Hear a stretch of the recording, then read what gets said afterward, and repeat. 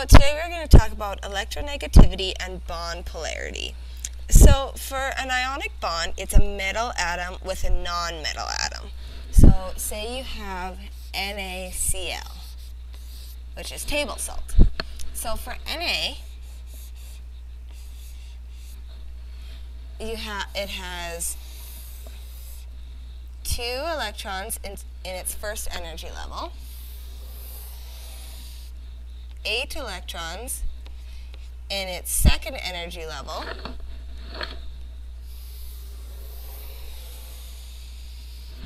and 1 electron in its third energy level. And for Cl, it has 2 electrons in its first energy level, 8 again in its second energy level, and this time it has 7 in its third energy level. So Cl wants a filled outer shell, so it wants 8 electrons in its outer shell. And Na is able to give up this electron in its third energy level. So it will give its electron to Cl.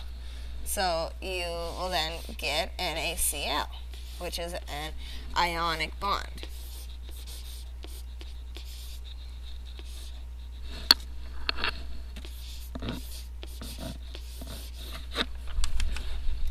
Okay, and so now we'll do a covalent bond example.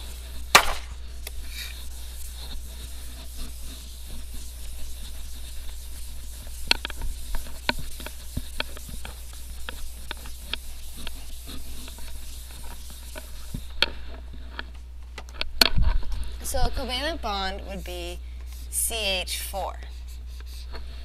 So for hydrogen, it only has the 1 electron in its first energy level. For carbon, it has 2 electrons in its first energy level and 4 electrons in its second energy level. So for this, hydrogen cannot give up this electron because then its orbital will be empty. So they need to share electrons. So this electron is going to be shared with this electron, and the other H's, the other 3 H's, are going to do the same thing. This will be shared with this one will be shared with this one, and this electron will be shared with this one. So you get a covalent bond that looks like this.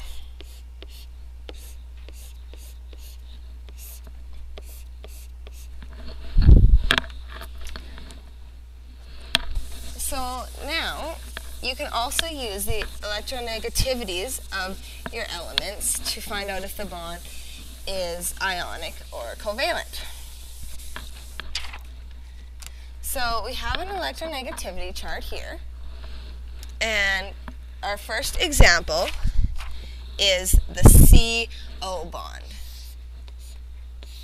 So you go to your electronegativity chart, and you see that C is 2.5 and O is 3.5. So for your CO bond, you have 2.5 minus 3.5, which gives you 1. And for the electronegativities for covalent bond, your difference between the electronegativities, if it is in the range of 0 to 1.7, your bond is covalent.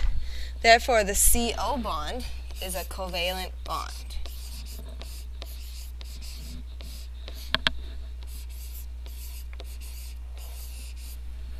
Our next example will be the bond between Ca and Br. So you go back to your electronegativity chart, and you see that Ca is 1.3 and Br is 2.8. So you have CaBr is 1.0 minus 2.8, which gives you 1.8. And for your ionic bonds,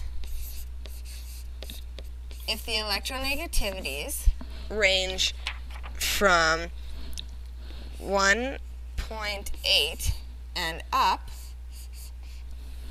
then it is an ionic bond. So this is 1.8, therefore CaBr is an ionic bond.